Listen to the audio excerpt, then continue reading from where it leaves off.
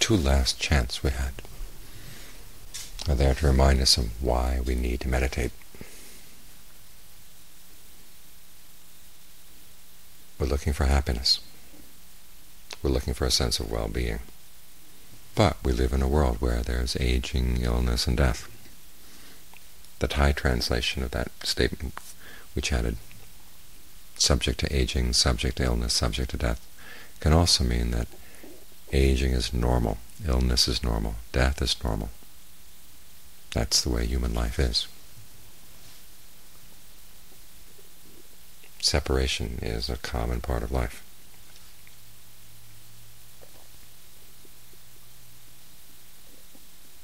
That's what we're up against.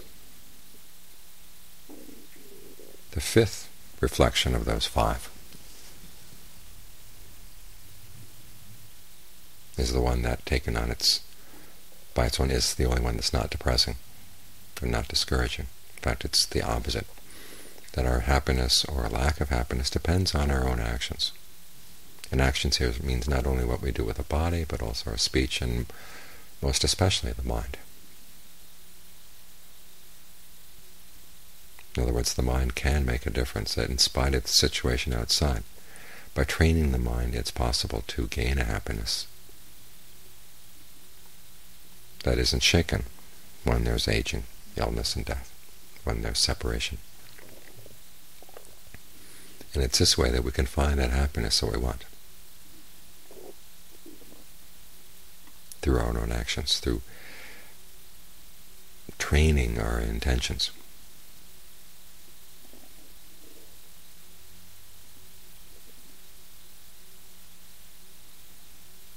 In such a way that we strengthen the mind. So that happiness doesn't need to depend on things that age, grow ill, and die, or that we can be separated from. So that's why we're here.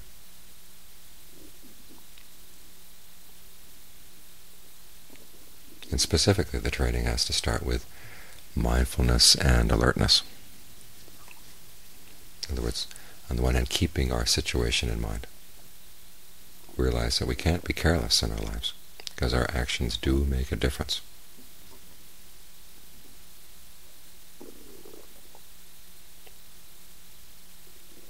They have effects that sometimes we may not like the effects of what we do. So we have to be careful about what we do.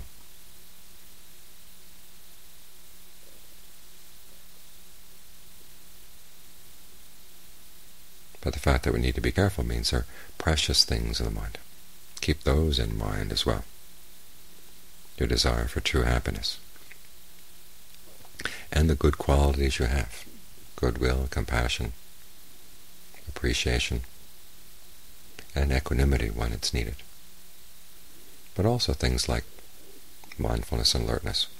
Because you need to be alert to what you're doing if you want to understand where you're causing yourself unnecessary suffering. So that's what we're working on as we meditate, mindfulness and alertness. Try to be mindful of the breath. Keep the breath in mind. When it's coming in, know it's coming in. When it goes out, know it's going out. Keep that task in mind. Remind yourself that's what you're here for. You're here to develop these good qualities, and the breath gives you a good place to practice them, because the breath is always with you.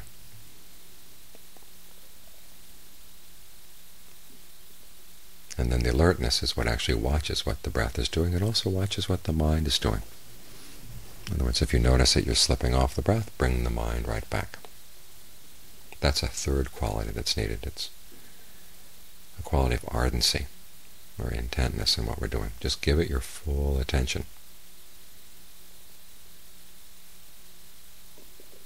Because your happiness depends on this, your ability to train the mind, to develop these qualities. Because it's not only your own happiness that comes from this, it's also the happiness of people around you. So many times we know the right thing to do, the thing that would help the people around us, and yet we don't have the energy. What the meditation does is gives you the energy, gives you the strength. So that the right thing to do becomes an easy thing to do. And this way the people around you benefit as well. Meditation is not a selfish endeavor. It's one of those few activities that is good both for yourself and for the people around you. So keep that in mind as you meditate too.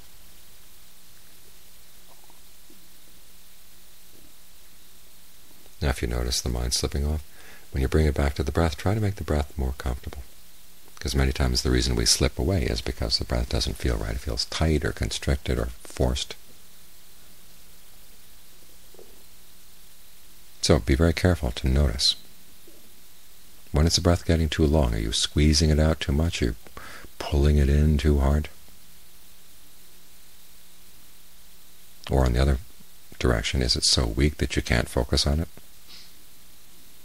Learn to adjust your breathing, adapt your breathing to what feels just right now. This can take a little while to get a sense of just right. But who can know better than you what's going to be just right for the body? You learn to use your own sensitivity. Learn to read the sensations in the body. And you begin to notice that the sensation of breathing is telling you things. It's too long or too short or too deep or too shallow.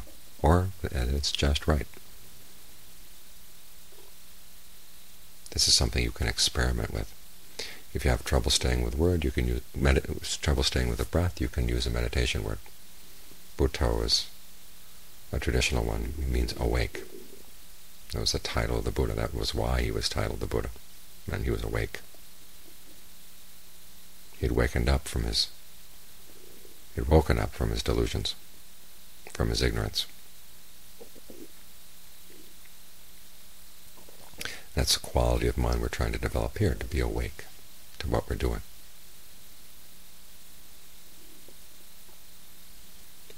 When the breath starts getting comfortable, you can think of spreading that comfortable sensation throughout the body.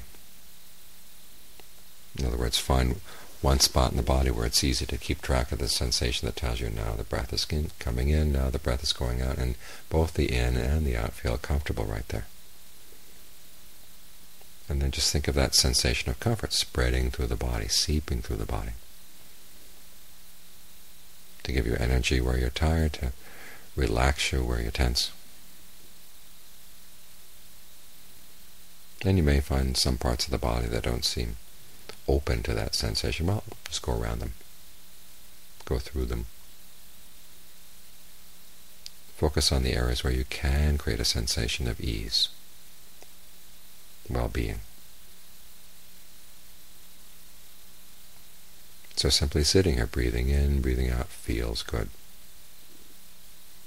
And you're not tensing up the body in any place to create breath sensations or to force the breath too much. If you want, you can go through the body section by section. You might start at the abdomen, then work up to the chest, the neck, the head, down the back, out the legs. And starting at the back of the neck, going down the shoulders, out the arms. And you've covered the whole body, just noticing what each section of the body feels like as you breathe in, as you breathe out. Where there's tension or tightness, allow it to relax. So you're not creating tension as you breathe in, you're not holding on to tension as you breathe out.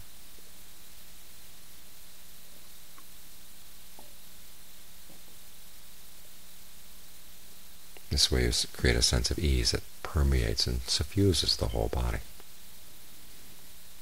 And then you learn how to allow it to stay, so you're not pushing it or pulling it too much, not squeezing it out.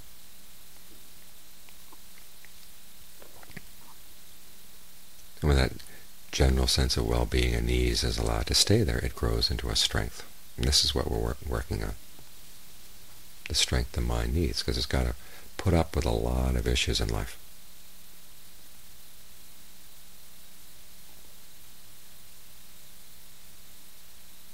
Both things coming in from outside, also issues that come bubbling up in the mind itself. You need the strength to figure out what's the right thing to do in response to whatever's happening around you or in you.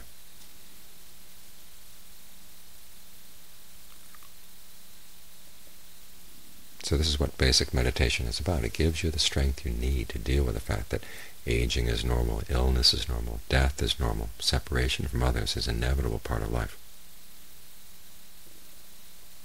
But we do have this ace in the hole. We have our ability to act. We have our ability to train our actions, so that we don't keep causing suffering for ourselves. We all want happiness.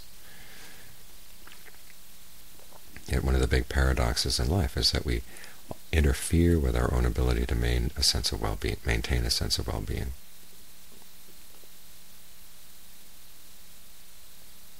We actively create suffering for ourselves, stress for ourselves, when we don't need to. It's because we don't see it happening. So the meditation is what gives us the power to see, and the power to, once we see what we're doing it's unskillful, we can learn to undo those actions, retrain ourselves. It gives us that power too, that strength too.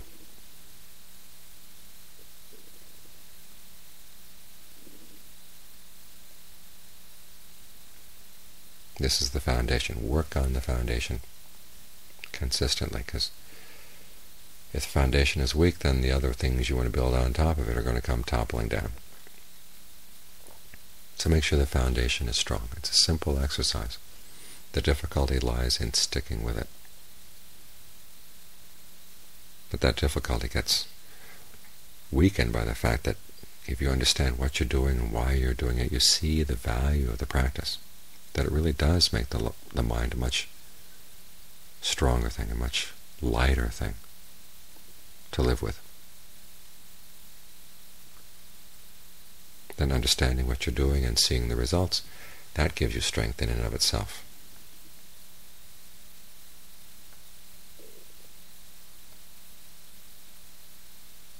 So work on this foundation until you begin to see how it is affecting the mind. And then you can judge for yourself what a useful skill this is.